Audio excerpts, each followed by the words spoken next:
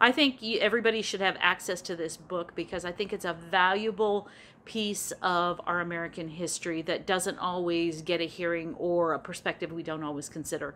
It is a compilation done for the New York Times that includes essays by preeminent scholars and historians and social scientists, but it also includes fiction and poetry around a topic that really is worthy of consideration right now.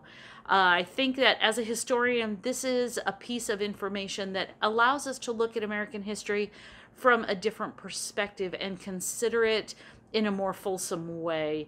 If you've read 1619, feel free to drop some comments in the section below so we can have a conversation. If you haven't read it, drop by your local bookstore, your library, or get it anywhere books are available and read it because there's a lot here to talk about.